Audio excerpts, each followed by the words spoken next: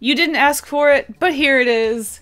Japanese washi tape haul and challenge. Now I have made a couple of art videos where I've incorporated washi tape into my watercolor illustrations, but when I saw the huge selection of washi tape here in Japan, I couldn't help but think, what if I made illustrations with 100% only washi tape? Let's do a mini washi tape haul and then get into creating art 100% only using washi tape.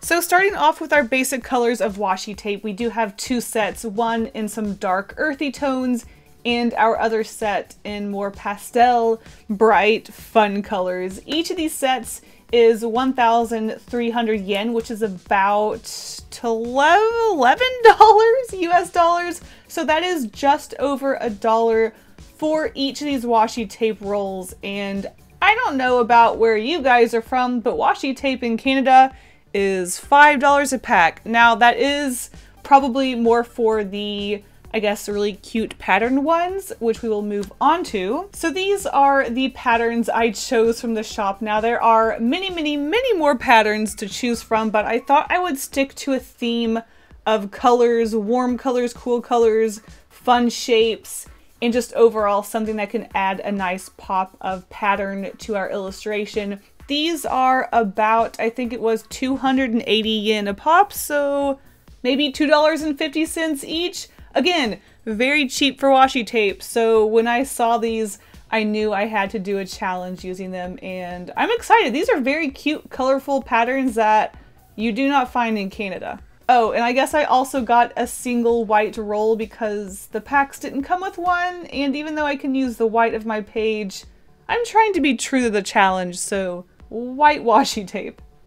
This is the last of the actual washi tape I got. When I saw these, I couldn't help but think how cool these would be to make trees or bushes. They are two different greens with a lot of fun texture, and there's these nice little spots of shininess to them that I just fell in love with, so these would be really fun to play around with.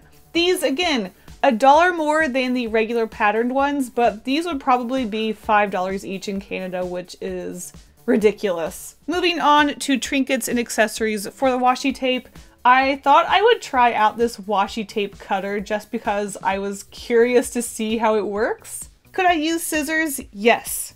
But while in Japan, try the washi tape cutters. This contraption is called the Kadu Cut. Very tiny, very cute, and all you do is clip it onto your washi tape like so.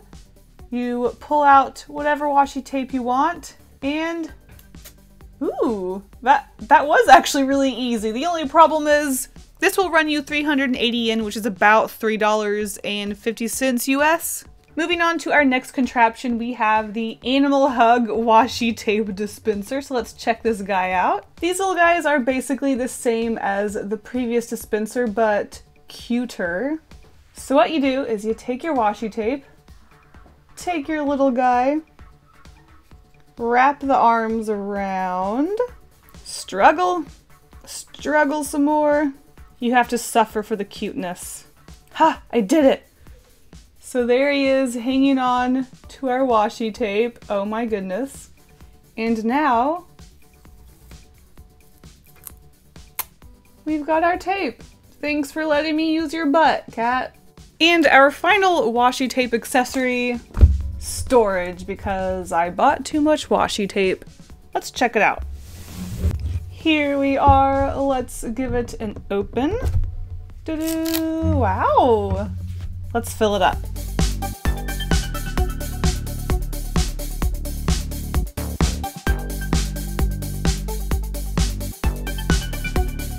And there you go. There is all of our washi tape conveniently stored in this adorable, I love little brown containers, so I'm a sucker for this. But now everything's nice and organized. Love it. All right. What do you guys say we start sketching and come up with some washi tape art? But before we get into anything too crazy, I thought it would be best to start off with some easier things before we jump into a background. Maybe my original character Hatch, of course, It's been a hot minute since I've messed around with washi tape, so I feel like I probably also have to get warmed up a little bit. So hopefully Hatch can help, and then I'll be ready to tackle something crazy. Oh, I forgot. Hatch has a tail. Okay, let's give Hatch his tail, and that should be simple enough to get warmed up for a character. We do have to have one fruit on the ground that has been smashed, or I guess dropped, and is now dead. Okay, I think that's really cute. Oh, should I make it ice cream? No, that's fine. Okay, so I do think this is going to be simple and fun to start off and get warmed up.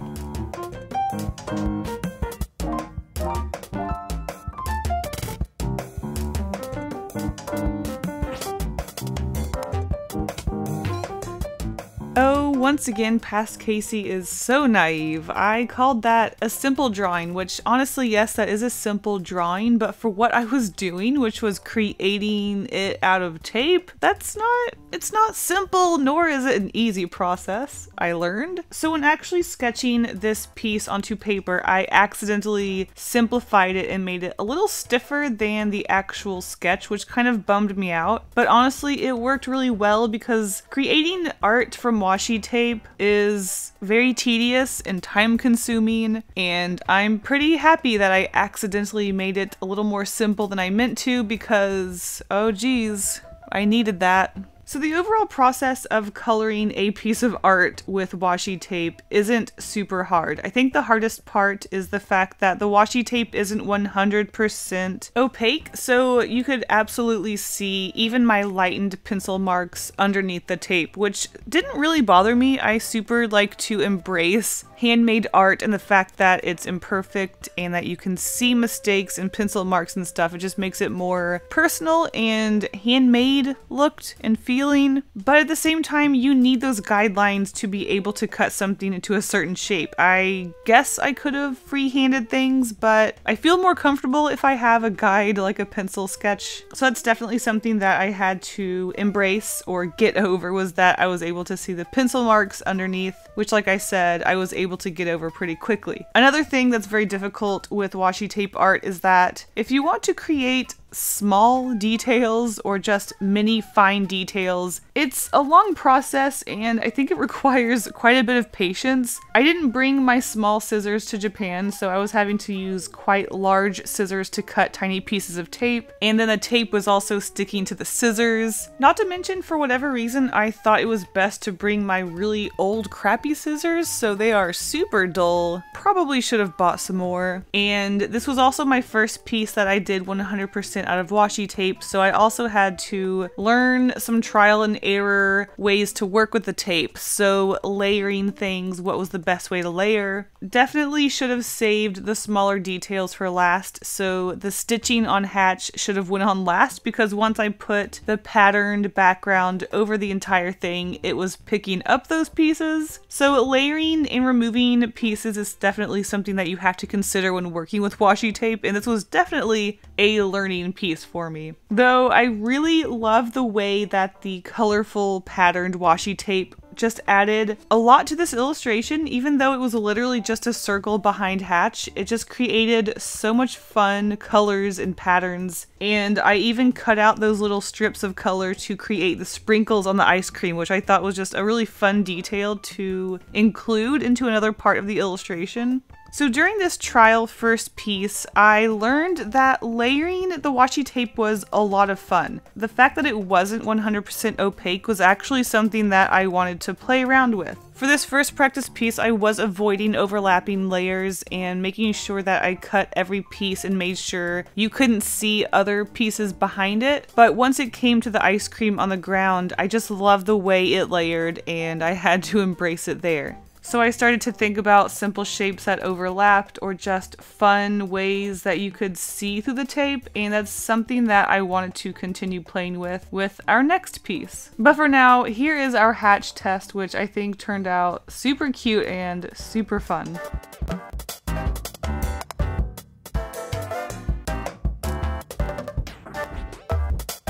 I also do want to get warmed up with a simple background. So maybe something with bushes in the foreground, We could have trees in the background. Maybe like a little hill. I feel like something needs to be here. Like some sort of creature or something. Maybe it could just be some weird blobby creature. Let's just doodle something. Let's see. He's got legs. We could definitely use the cute decorated washi tape for a picnic sort of blanket. And maybe he has, he's got a little worm friend with him. And he's eating the apple. Cute.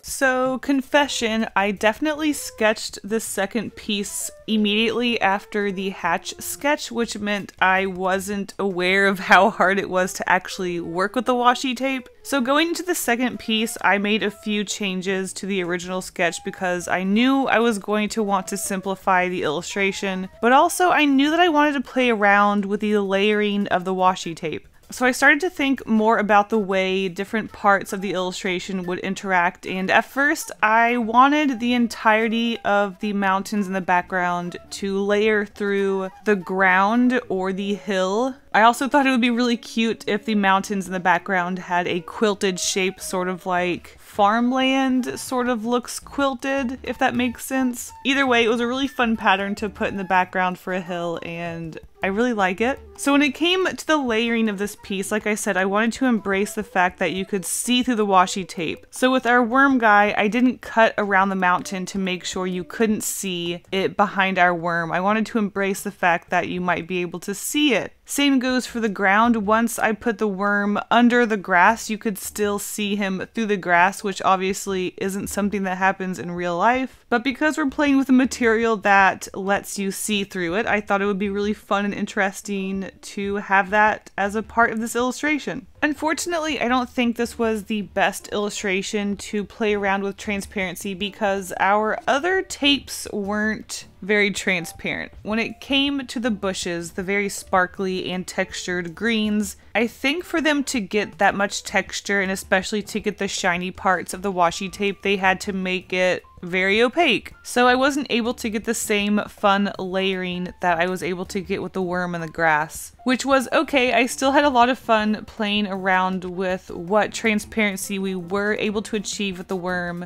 I love the textures of the mountains in the background. You can also see the cloud behind the worm's head, and also just having a full background where there are aspects with a foreground, a midground, and a background is something that I wanted to try out with washi tape. So in that aspect, I was able to play around with washi tape and see what works in a background way, and at this point I think I was ready to tackle a larger full background illustration using washi tape, and I was starting to get some more ideas on how to use the washi tape, so let's get into it.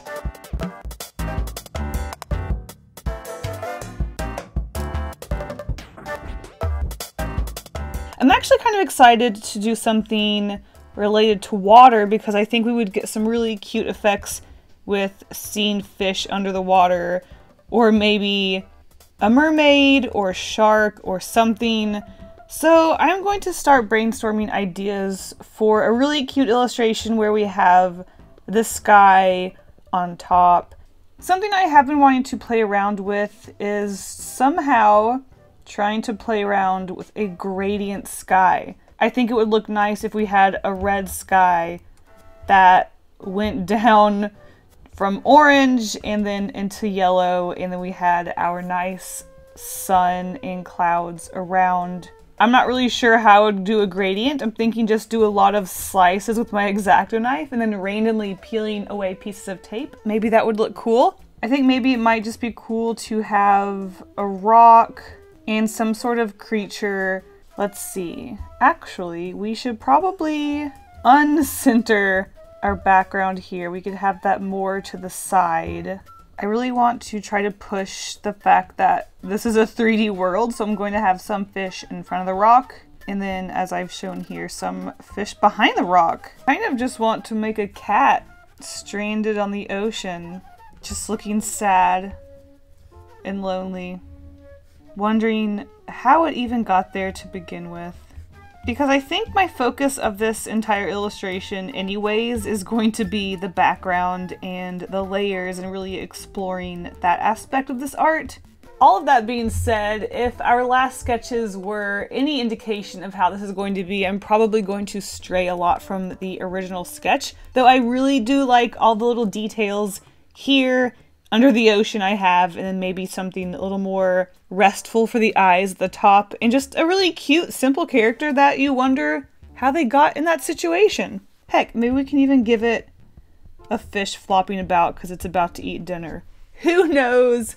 That's pretty cute. I think I really like this idea, so let's get started.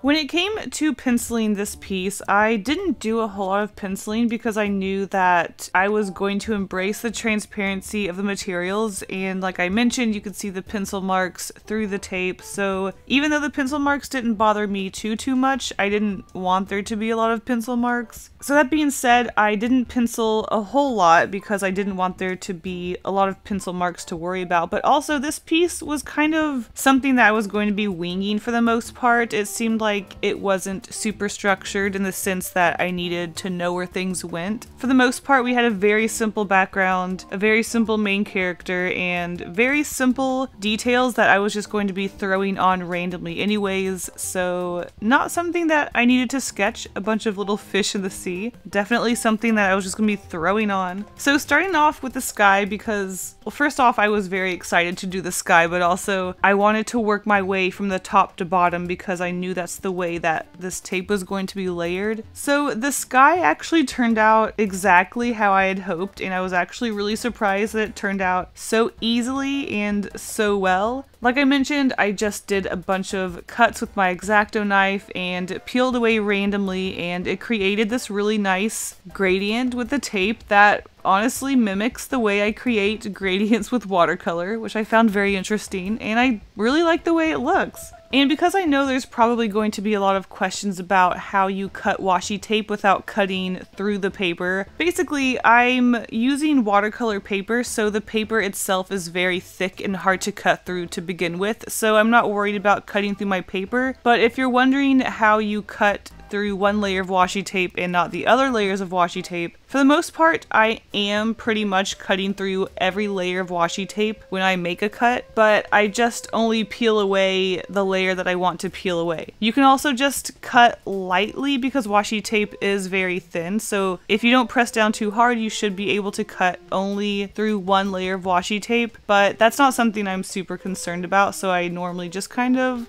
go for it when I cut. Moving on to our ocean, like I said, ended up making some changes to our original idea, and I added an octopus. I just thought that we needed some more fish down there that weren't just regular generic fish, and I also thought it would be really cute to have this octopus reaching up through the ocean and handing the fish to our cat. I also just really wanted to make sure that there was some other warm colors like the orange and the red throughout the entire illustration, and so far the ocean was looking very dull when it came to color, so I thought it definitely needed that. And I think he ended up being a very cute addition, so good job, Mr. Octopus. Other than that, it was basically just throwing a bunch of details like different kinds of fish, starfish. I decided to add seaweed because, again, I thought it needed some extra color in there like green, but also I just wanted to add as much detail at the bottom of the ocean as I could because I knew that the top of our illustration was going to be a little bit more on the simple side. That being said, once I added our layer of blue on top of everything, it didn't quite give me the effect I was hoping for, but on the other hand, it turned out really nicely anyway, so I'm not super upset about it. I do really like simple art, so I'm not concerned that a lot of the details were lost when I put the blue sheets over our fish. But I do think that I probably should have kept it a little bit more simple because it is so complex, and the blue tape really sort of doesn't muddy it, but it really makes everything kind of one piece because it's all one color, so it makes it really hard to see all the details that are happening. That being said, it does make it a little bit more simple on the eyes, so I don't know. I like how simple it is, but it's sad that I put so much detail into all those fish only for it to be lost. After adding the water, I added some white for some sea foam and some darker blue to suggest waves, and I think that really brought it together, and especially with the foreground, it really helped show that those fish were under the water and that the sea foam was on top of the water, so I think it just really helped with the illusion of layering things and creating a suggestion of a 3D space, which worked out super nice. Overall, I'm really happy with the way this piece turned out, and this actually just makes me want to play around with tissue paper art in the future, so definitely something to think about. Would I do washi tape again? I think it might be a little more trouble than it's worth, but I did have fun with these, so there you go.